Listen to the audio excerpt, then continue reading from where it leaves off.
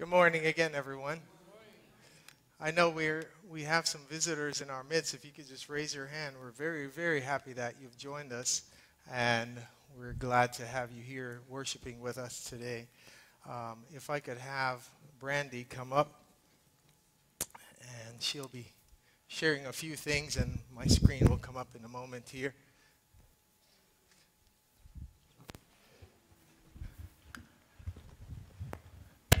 Brandy's been doing some Bible studies. By the way, if your desire is to give studies, we would love for you to go through training.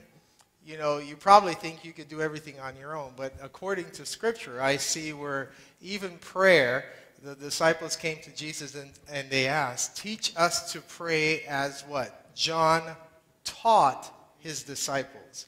I believe part of the reason why we were scattered in all these different various ways is because we are not being taught. We're not allowing the Scriptures to teach us. And so we are going to be doing training next week in how to share your faith, how to do Bible studies. So Brandy, share with us just quickly what's going on with the Bible studies. So as you guys know, the last couple months I've been bringing my cousin Kristen to church with me, and she decided last Sabbath that she wanted to be baptized. So praise God for that. And she also wanted to go through some Bible studies. So we got the Amazing Facts Bible studies, which are fantastic. And we started this past Tuesday. And then yesterday we had a meeting, and it was me and Kristen and Holly. And it was just really Spirit-led, and it was just such a blessing. I get really nervous leading Bible studies because sometimes I feel like I'm not maybe knowledgeable enough, but through prayer and through Holly praying for me while I was doing the study, it just was such a blessing, and so I really encourage you guys, if you have someone that God is leading you to disciple, get involved in doing this and find a partner to pray for you also. All right, so when we go on studies, again, that's biblical. In the book of Luke chapter 10, you see where Jesus, he sent his disciples out by what? 2 by 2. You read in the Bible about Paul and Timothy, Paul and Silas, Paul and Barnabas. And so I'm asking you, if you desire to learn how to give Bible studies, speak with any one of the elders, speak with any one of our leaders, and if you just want to go and accompany us, just to be with us there. Same thing with visits. We're talking about compassion, and God is calling us to follow in the footsteps of Jesus. How many of you want to follow in the footsteps of Jesus? Amen? Jesus ministered. He said he was about whose business?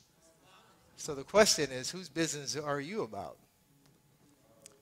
Whose business are you about? Can I get my screen up? And we want to thank our sound department. Believe it or not, there are lots of things that can go wrong and lots of challenges. And so I'm using my computer so that you have to switch it. And so we want to be very, very prayerful for this. And I just want someone just to hold this. Could you hold this for me? Come on up.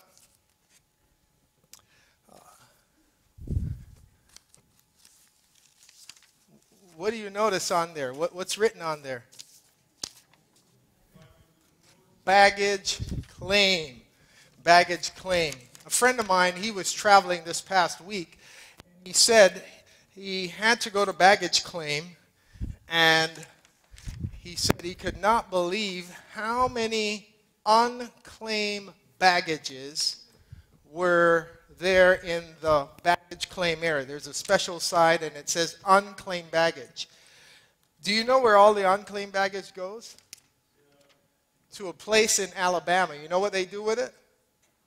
They auction off your laptop, whatever is in there, if you don't claim it at a specific time. And I was thinking about unclaimed baggage. So let's just see what's in the spiritual unclaimed baggage section. You want to know? Let's see what's in there. I know they have stuff packed in here. Oh, forgiveness.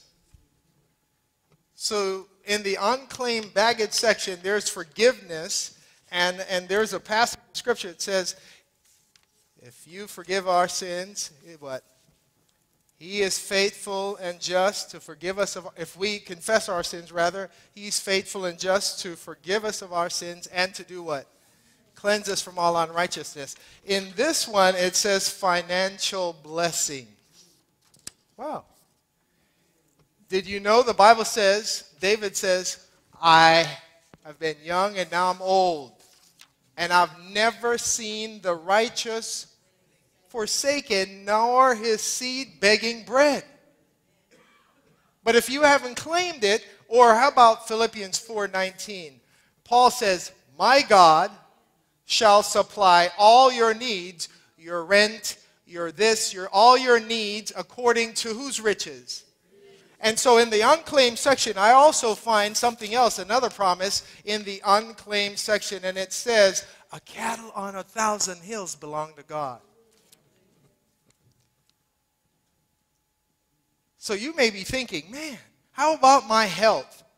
3 John 2, I wish above all things that you would prosper and be in health, even as your soul prospers.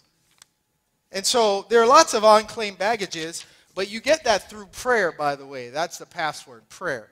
That's the only way you could get that baggage. It's through prayer. I know there's got to be more stuff in the bags. Man, no, I can't get in there. Huh? Well, maybe in this big one, huh? I'm thinking there's got to be another one. Oh, dug right in there in the back. Unclaimed section, unclaimed baggage. The Holy Spirit. So here's what the Holy Spirit, if you don't claim the Holy Spirit, you will be led into apostasy. You will be led into error, because you know what the Holy Spirit does? It says it leads you into all truth. You know what the Holy Spirit also does? It convicts of sin and of righteousness and of judgment. You know what the Holy Spirit does? If you don't claim this and you don't go and get it, it says it will tell you of things to come. You know what the Holy Spirit also does? It empowers you to witness. Maybe the reason why you are not sharing your faith day in, day out is because the baggage with the Holy Spirit is unclaimed baggage. Because the Bible says in the book of John chapter 15, the Holy Spirit testifies or witness of Christ. Jesus in the book of Acts chapter 1 verse 8, he says, but you will receive what? After what happens? So the disciples had to go to the baggage claim section and they pulled, that's mine. You notice on this one it's got these little tags. You know, when you go to the baggage claim section, a lot of stuff look alike. And so you put little markers. You have to claim it yourself.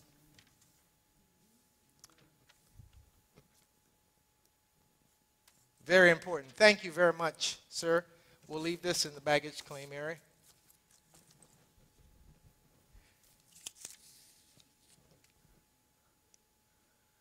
What's our theme for the year? Anyone know?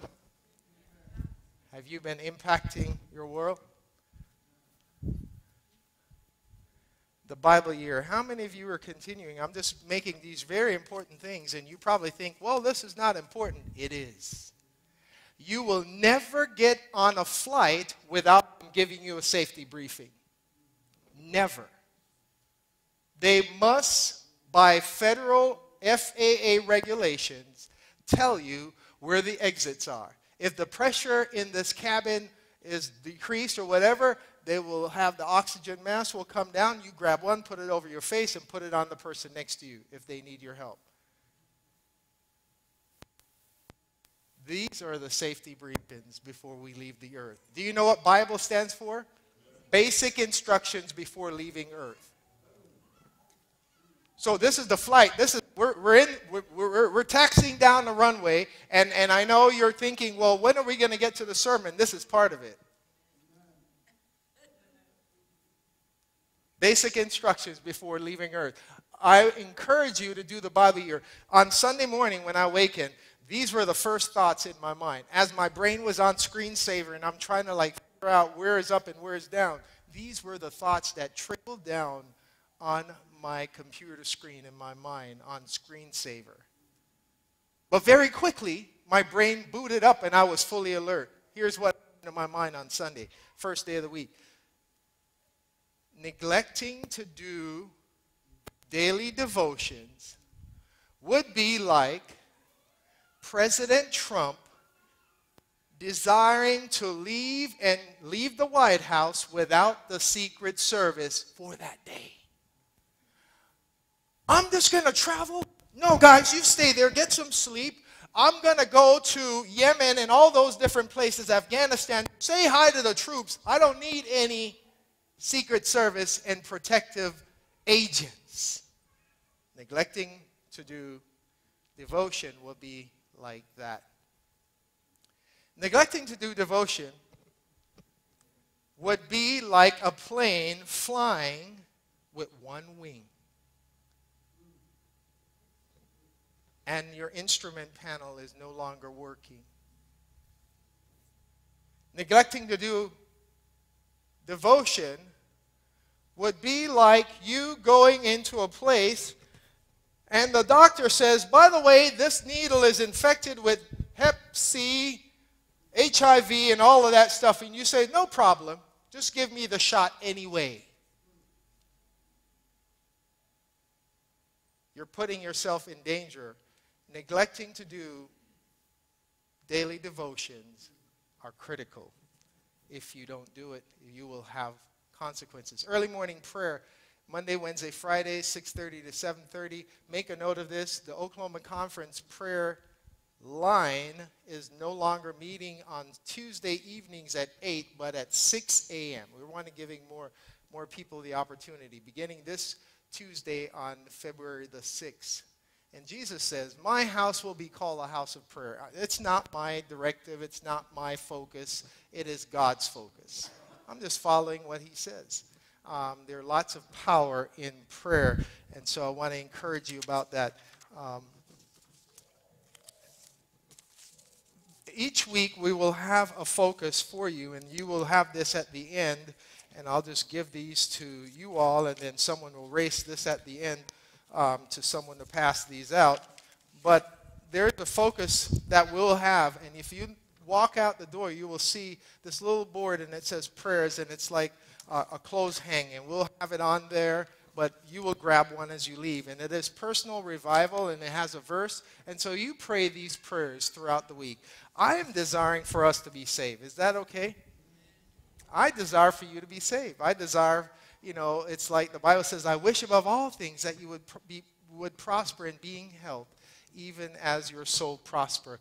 Intercession, we talked about it. By nature, is where an individual positions him or herself between two parties, one with a need, one with the answer, and seeks to bring the two parties together. That's what we've been talking about. And so last week we talked about the blessing list. How many of you started off using your blessing list? The blessing list, okay? Blessing list. I challenge you to use the blessing list. If you need one, when you leave, there's a mission table. That's what we'll call it. And you could find a blessing list. Basically, you're praying blessing. B for their bodies. L for their livelihood, their jobs. E for their emotional well-being. S for spiritual. The other S is social. So you're asking God to bless people, and you have names in your circle of influence. Here's our mission. Say it together with me. And we'll probably tweak this. So this is what it is right now. Helping people experience the love of Jesus, all right?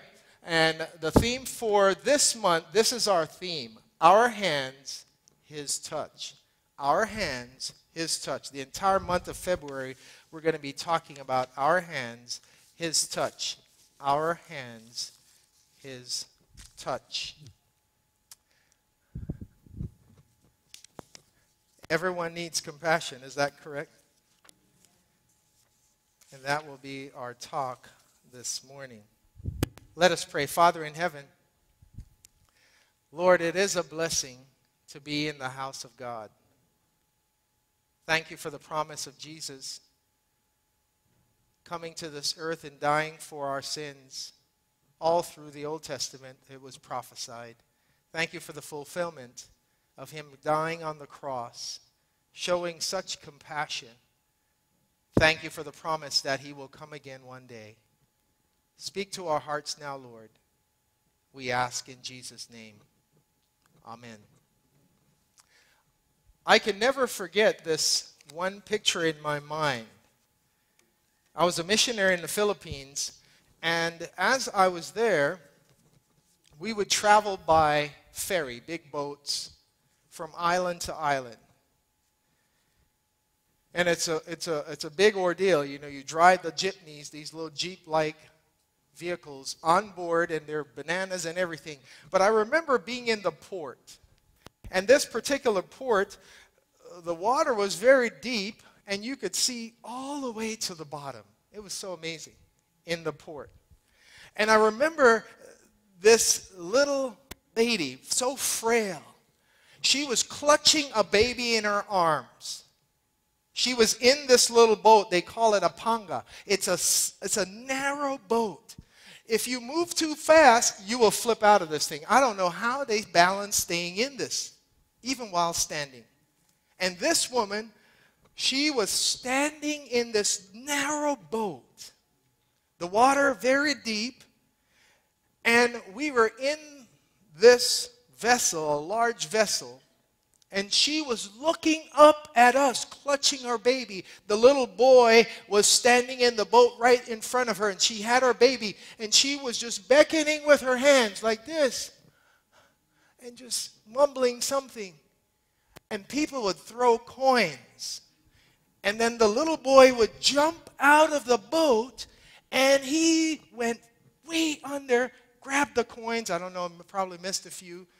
And then he would come back up, but the lady went from side to side, side to side. I picture in life people doing the same, and I wonder how we respond to them. I want you to turn in your Bibles, and by the way, these sermon handouts, they're more of a study and reference that you could keep for future use, so I would file them away. We're going to be studying and talking about a story found in the book of Luke. But to frame this story, I will read, and you have it in your notes for the sake of time. You could just look in your notes where it says Matthew chapter 9, verses 35 and 36. Matthew chapter 9, verses 35 and 36. Father in heaven, we know the word of God is quick and powerful. We pray that you would remove all distractions from our minds. This is so critical in understanding your heart. Infuse into us, Lord, your desire, your mind, your willingness to occupy our own hearts, that Christ may dwell in our hearts by faith. We ask this in Jesus' name. Amen. It's in your sermon notes, and it's right there in Matthew, so we could read it together. That will be nice. By the way, this is how the Israelites would do. They would stand and read. Can you imagine thousands reading the scroll? Let's read it together. Jesus went about all the cities and the villages, teaching in their synagogues. Everyone see where I'm at? Let's continue. And preaching the good news of the kingdom, and healing every disease and every sickness among the people. But when he saw the multitudes, he was what? Moved with compassion for them, because they were harassed and scattered like sheep without a shepherd. This is the heart of God. This is how you can know if you have Jesus, his DNA in you. If you have the moving of the heart, you move with compassion. We don't have this naturally, so don't worry. It is only as Christ dwells in our heart through the Holy Spirit that you possess this. But we now look at the story very briefly. It's found in the book of Luke chapter 10. And in this story, Jesus talks about the parable of the Good Samaritan. Jesus talks about how in this parable, and I'll read it to you in your hearing. It says, and behold, a certain lawyer stood up and tested him, verse 25, Luke chapter 10, saying, Teacher, what shall I do to inherit eternal life? He said to him, what? What is written in the law? Oftentimes we try to give an answer for everything. Jesus often asked a question after you ask him a question. He wants to have you give the insights you have. What is your reading of it? Jesus asked. So he answered and says, you shall do what? Love the Lord your God with what? All your heart, with all your soul, and with all your strength, and with all your mind, and your neighbor as yourself. He was quoting the book of Deuteronomy, chapter 6. It goes on and he says, and he said to him, Jesus said, you have answered rightly, and this is very important. The very next word is what? Do this, and you will live. If you don't remember anything else, Jesus says to you and I, by fruits you shall know them. So if you say, I'm a Christian and I keep the Sabbath, but you don't have compassion, he says, by this you shall know you are my disciples if you have love for one another. So basically, Jesus is saying to you and I, put your arm out, your spiritual arm, let me get a blood sample and see if you have my DNA. And then if you don't have his DNA, he says, that's okay. I am a universal donor. I will give you my DNA. It's a perfect match for you if you accept it. But if you accept it, now you will have to do likewise. So he goes on and says in verse 29, but he, wanting to justify himself, and said to Jesus, who is my neighbor? This is the key point also. Who is my neighbor? And Jesus answered and said, a certain man went down from Jerusalem to Jericho. The Bible talks about this scene, and I'll have you read it on your own. I'll fill in some key points. Jericho was a very dangerous area. It would be like you going to certain parts of LA. It will be like you going to Chicago, in certain parts of Chicago where the crime is high. So it was known that it was a dangerous area. This certain man, Jesus does not give any names, but he simply uses certain titles of association. A certain man, he was wounded, and you could picture in his mind, he was beat up, probably had a big shiner, and he was there on the ground, left for dead. Jesus then gives a scenario about 3 people who came by. How many? And by the way, today when you leave, you will be in one of the camp of 3. And he says the priest came by, and he saw the man, and he went by on the other side. So here it is. The man is there. He saw him, and he says, let me walk over here. Maybe he looked at his watch. I have a Bible study to do. I got to be home in time for dinner. Oh, I got to meet with my children. Oh, I cannot be late for work. So that's number one person. Who is a what? What is that person? A priest. Another person comes by. I can imagine he's just jolly, feeling good. And his eyes gazed over, and he's telling himself, this is a mirage. It is not true. There's a man moaning and groaning, about to die, and he's bloody and everything. He looked at him, and he did what? The Bible says he passed by on the other side also. It is the same word in Greek for look and saw. So basically, they did the same thing. Maybe he looked at his watch and he says, I have my evening prayers. I must go. But then another man came by, and the Bible calls him what? What does the Bible calls him? A Samaritan. And by the way, in the ranking of society, where would the priest, the Levite, and the Samaritan be? On the same level, right? The Samaritan would be subservient, subhuman, dogs. Think about it. We may look at people the same way. That person belongs to that church.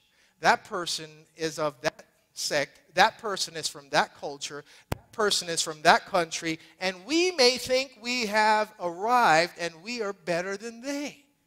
I believe Jesus wanted to show all of these things and reveal the folly in man. So here we go. This man, the Samaritan, he comes along and he hears the cry, and his brain registers, help. He rushes over, he bends down. The Bible says what? If you're reading in that story, what does it say? He bandaged up his wounds.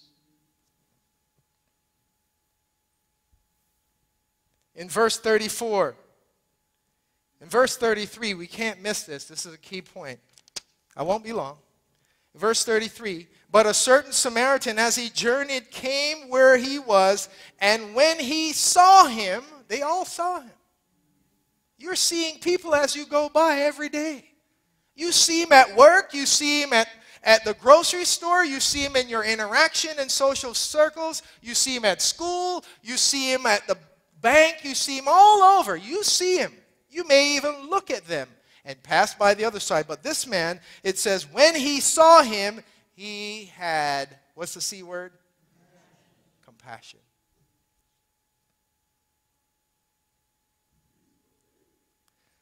He had compassion. In verse 34, so he went to him and bandaged his wounds, pouring on oil and wine, and he sent him on his own animal, brought him to an inn, and took care of him. Are we taking care of people? Are we having compassion? The Bible says in verse 35, on the next day when he departed, he stayed with this man, by the way. We're called to stay with people as they go through their challenges. Don't say they deserve it. They put themselves in this predicament. If that were the case, then God would have written off Adam and Eve. But we see Jesus coming to this earth. We see God in the Bible, in the book of Genesis, pursuing the ones who have wronged him.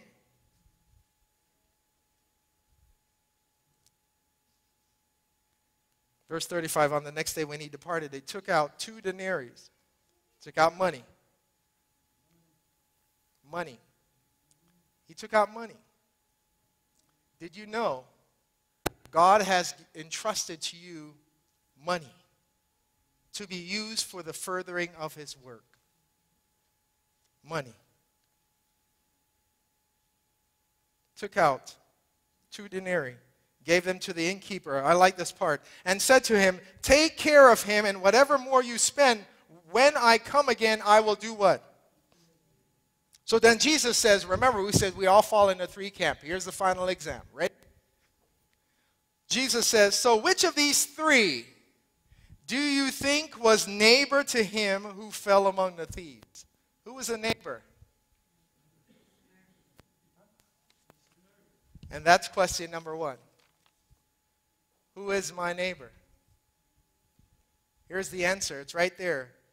The question, who is my neighbor, is clearly answered. Our neighbor is every person who needs our help. Every heart wounded by Satan is your neighbor. Everyone who is a child of God, they're your neighbor. They don't have to go to your church. They don't have to speak your language. They don't have to have the same worldview. A matter of fact, they could be living in the awful and worst sin.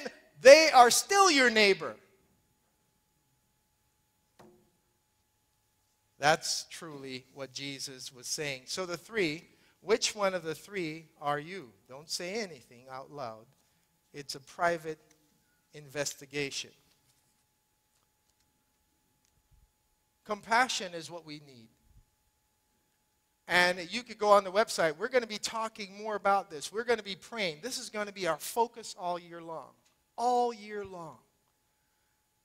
Jesus, he said this, go and do what? Go and do likewise. These are not my words. It's the words of Jesus. Go and do likewise. In the book Desire of Ages, it says, in the story of the Good Samaritan, Christ illustrates the nature of what religion? So the other is false. We often think false religion is if they don't believe the way I do. Wrong. False religion is not doing what Jesus says. So here, Christ illustrates the nature of true religion. A matter of fact, if you look in the book of the book of James, it tells us what true religion and undefiled is to do what? What does it say in the book of James chapter 1? What does it say? True religion and undefiled is to do what? Visit the widows and orphan. It says, true religion and undefiled religion before God and the Father is this, to visit the orphans and widows in their trouble and to keep oneself unspotted from the world. That is true religion.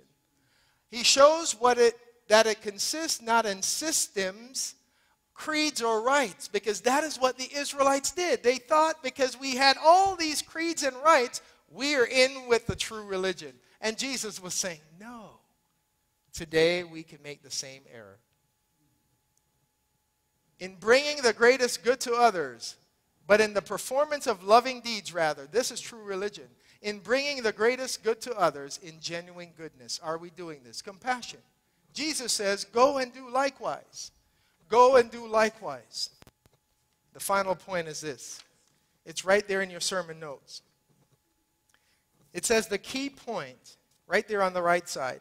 In the story of the Good Samaritan, Jesus gave a picture of himself and his mission. Man had been deceived, bruised, robbed, and ruined by Satan. So you and I represent the wounded man who was there on the side of the road. That's us. It represents us.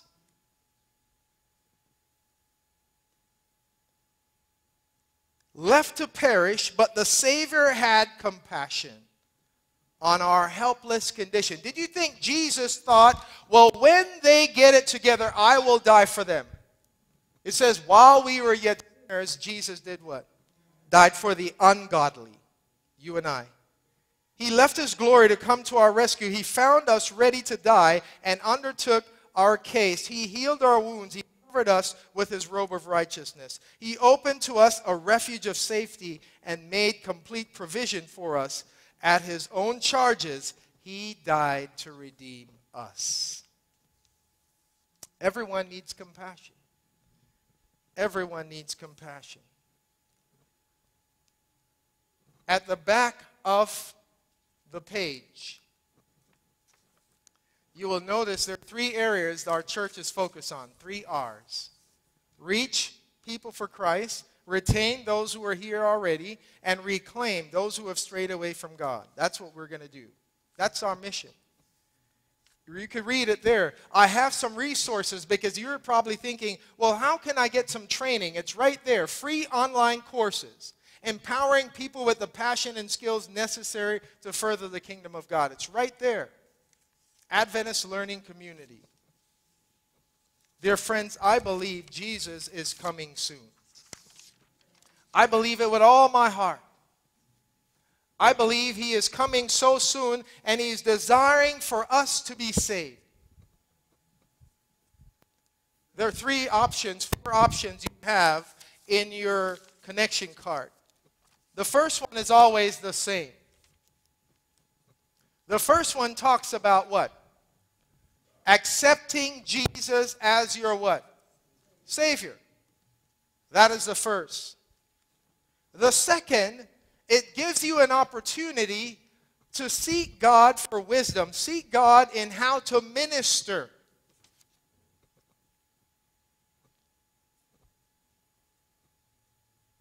You see on that paper, it also says, if that is your desire, I want to follow Jesus. And then it says, follow me, and I will make you what? If that is your desire, that is how you learn to be a soul winner, is by following Jesus. Paul says, follow me as I follow Christ. So in essence, he was saying, I'm keeping so in line with Jesus, but you could follow me as an example and look and see if I stray off the mark. And the last one you could make a reference to, if you desire to check that box, it is saying, I want to make an impact in my community, and it gives you a blank, and you could choose that one if you desire. Dear friends, it's so important. In these hours of final movement of Earth's history, think about it. The Sabbath God gives us. If you're in a hurry on the Sabbath, pray and ask God to help you. If you're thinking, I got to rush here, rush there, pray. Because God is saying to you and I, the Sabbath was made for man. It was for doing good for others. It was for receiving from God so you could give back to someone else. I end again, the woman I saw there in the Philippines. She was clutching her baby, and she was looking in her, just staring in our eyes, speaking the language of someone in desperation. Help.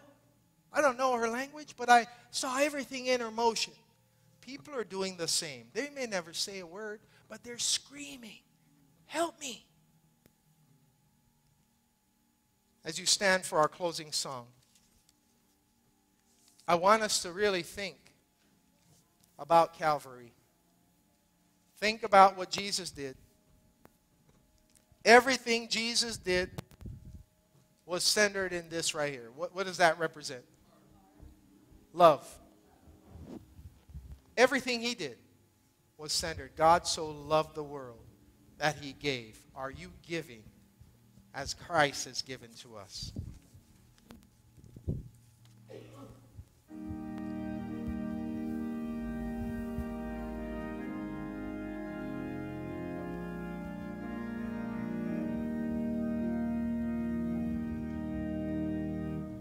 Jesus, name above all names, beautiful Savior, glorious Lord, Emmanuel, God is with us, blessed Redeemer, living Word. Jesus, name above all names, beautiful Savior, glorious Lord, Emmanuel, God is with us, blessed Redeemer, living Word.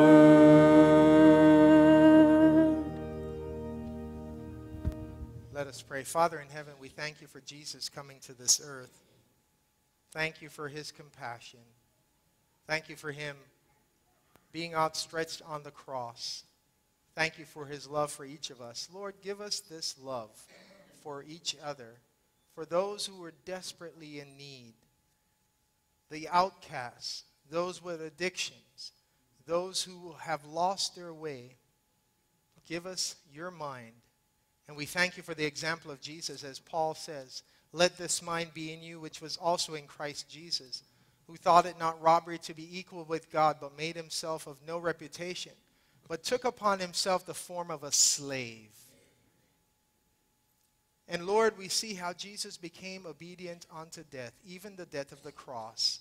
Our desire is to follow your footsteps. Help us, Lord. We pray in Jesus' name.